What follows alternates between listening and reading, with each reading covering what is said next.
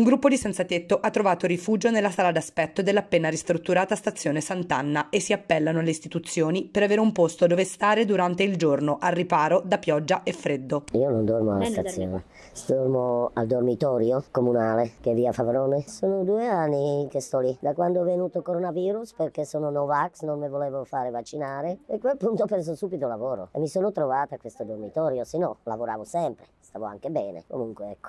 Coronavirus rovina, chi non si vuole vaccinare rovina. Generalmente, chiaro, vengono quelle persone che non hanno niente, no? Che non hanno lavoro, non hanno casa, almeno scaldarsi un po', dove devono stare, perché poi anche non è che c'è pubblico, non c'è niente, dove qualche sala, qualcosa, dove passare tempo, non c'è niente, perciò gente passa tempo qua, almeno c'è caldo. Prima si entrava alle 8 di sera, dall'estate hanno prolungato, si entra 8:30.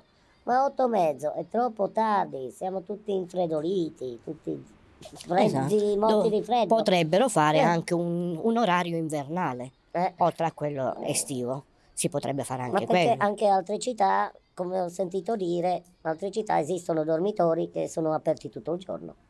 Tutto il giorno. Io un dormitorio ce l'ho, fortunatamente, e grazie alla Caritas. Però abbiamo questo problema che tu a un certo orario, le regole sono quelle, devi uscire. La sera a un certo orario si deve rientrare, ci sono le regole, per carità, dentro un dormitorio ci sono regole, queste e quella, tocca rispettarle, e giustamente. Ma durante il giorno si pone un problema grosso, ma non solo per me, che magari, visto c'ho un parente, c'ho un amico che magari ti ospita per tutto, ma certo non ti può ospitare tutto il giorno, qualche oretta. Si pone questo problema che dove andare durante il giorno? Se non piove c'è la giornata bella, e l'estate, bene o male, sotto un ponte o su una panchina ci dormi, su una stazione ci dormi. Ma quando piove? Quando fa freddo? Dov'è che ti vai a riparare? Sotto un ponte che ci scorre l'acqua? Anche se non ti piove di sopra, ti piove di sotto. E fa freddo, umido, ti prendi una bronchite, un raffreddore, come tanti adesso, che entri, esci, perché lì non si può fumare qui alla stazione. Questi giorni ha fatto freddo.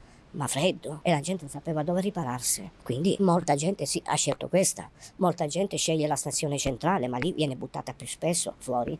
Qui vi buttano fuori? Qui è successo anche un paio di volte, almeno una volta per sentito dire. L'altra volta c'ero io di qui che 2 ragazzi, ma cose banali, hanno discusso. Delle persone che devono prendere il treno hanno chiamato i carabinieri e li hanno fatti buttare fuori. Qui ci sono tanti enti che aiutano questa gente, soprattutto la Caritas. Io voglio dare del merito alla Caritas che lavora parecchio e tantissimo, aiuta le persone. Ma abbiamo questo problema che il dormitorio serve solo per la notte. Perché non fare un salone, diversi saloni dove ospitare, magari per sedersi, come si fa di qui? Ti siedi col cellulare, stai tranquillo, ti metti col cellulare un paio d'ore, poi te ne vai, ritorni.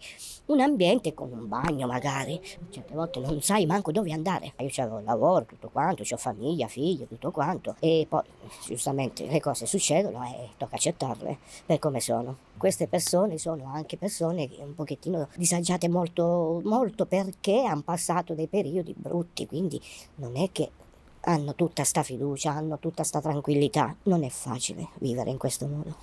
Alle istituzioni vorrei dire di fare sta cosa, fare degli alloggi per queste persone che sono disagiate, un alloggio per il giorno, perlomeno si siedono a un posto al caldo, anche se non ci fosse delle mosifoni, ma stanno con tetto sopra la testa, che non ci piove sopra.